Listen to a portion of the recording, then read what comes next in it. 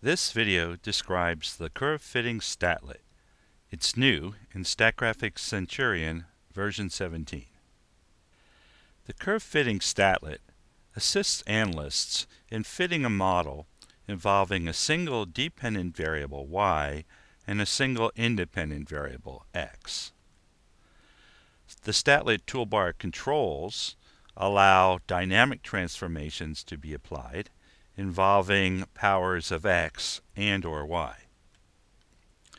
Prediction and confidence limits may be added around the fitted model.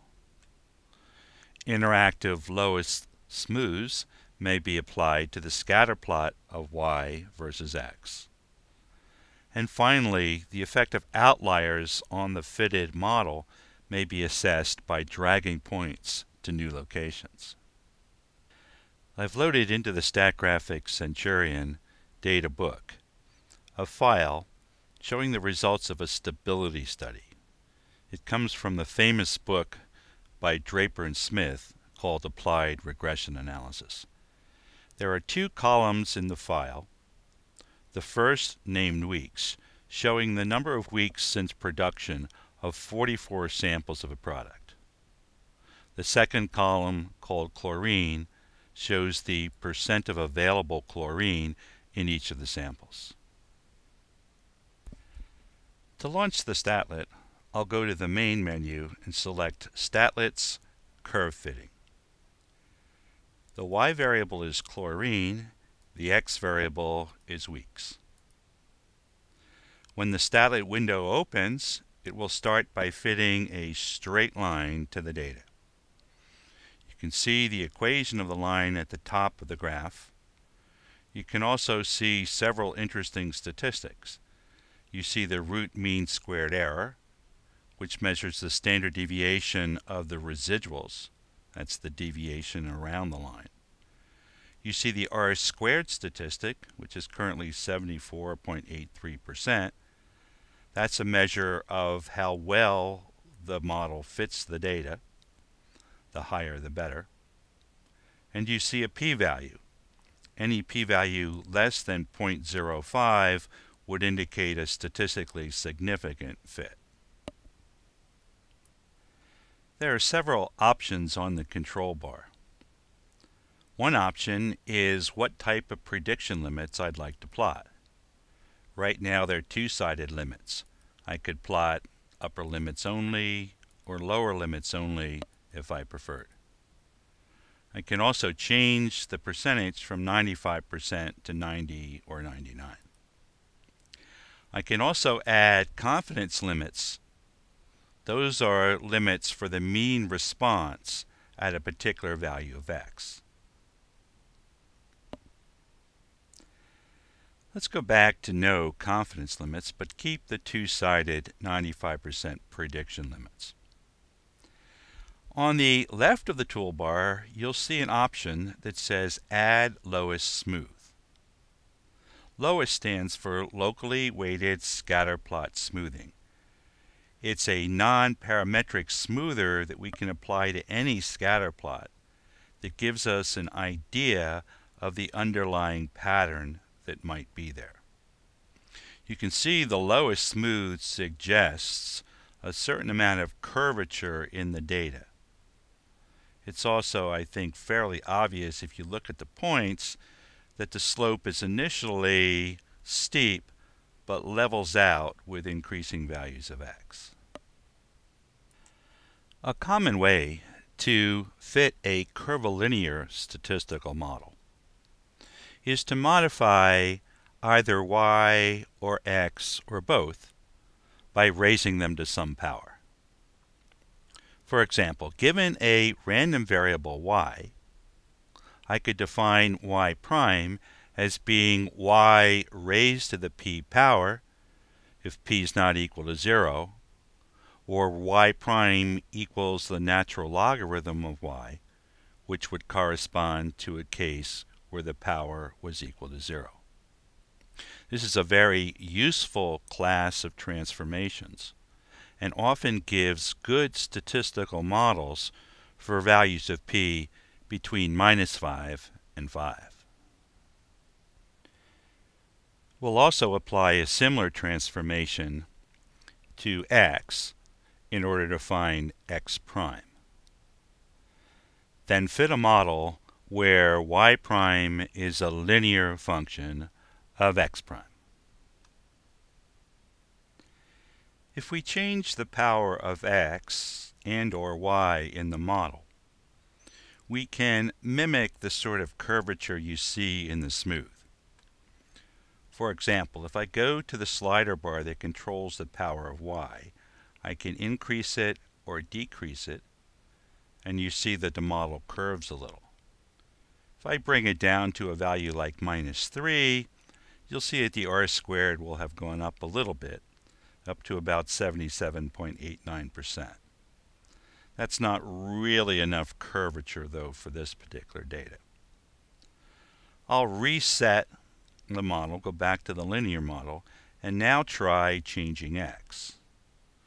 Well, increasing x power is not correct, but as I decrease the power of x, you can see that I get a model that's quite similar to the lowest smooth. You'll also notice that the r squared goes back up, in this case to something over 86%. I can actually find the optimal power for x using a Box-Cox transformation if I push the opt-x button. It says in this case that the optimal power is around -0.77, and it gave an r squared in excess of 87%. You can see that the fitted model now expresses y as a constant plus a slope times weeks to the -0.77 power. A somewhat simpler but almost as good model would be one where I brought that x power up to -0.5. I'm still in excess of 87% in the r squared, and I'm getting a much easier to interpret model. Actually, it says now that chlorine is a linear function of the reciprocal square root of x. That's actually a nice model. You'll notice, for example, as weeks gets very large, chlorine will reach an asymptotic value of 0.30859. Let's suppose now that there's a lower acceptable limit for chlorine. Suppose that the product will not operate as intended if chlorine falls below 0.4. We can use this model and the prediction limits to help determine a reasonable shelf life. The way I do that is I'd go up to the prediction limits and I'd first set them to be lower 95% confidence bounds. I'd then find out where the lower limit intersected 0.4 by pushing the right mouse button and putting my check mark on locate. This will bring up a vertical crosshair, and in the margin of the plot you'll see that at 25 weeks the predicted value of chlorine is 0.41, the lower prediction limit is 0.39. I'm now going to drag my crosshair to the left a little bit until that lower prediction limit reaches approximately 0.4.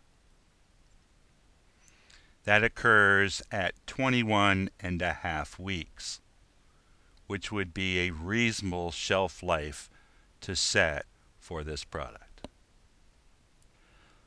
One other thing you'll notice is that there are 2 points, both at 18 weeks, that don't appear to fit the model as well as some of the other points. If I'd like to see how sensitive my results are to those points, I can do one of 2 things. I could first go and move my check mark back to select. I could then click on one of those points and hit the plus/minus button on the analysis toolbar. The the model will now be refit without that particular data point. Or I could remove this point as well, and you'll see a slight change in the model. In fact, the R² goes up to about 90%. Another thing I could do is I could put those points back into the model, but then go up to the Statlet toolbar and uncheck the Lock Points checkmark. This would let me actually drag those points back so that they look more like they belong with the rest of the points. I could then push the right mouse button, go to Locate, and move my cursor down until it hits around 0.4. The new value for X is only slightly bigger than the shelf life I got before, leading me to believe that it doesn't make much difference whether I leave those couple points where they are or decide that they're outliers and do something else with them.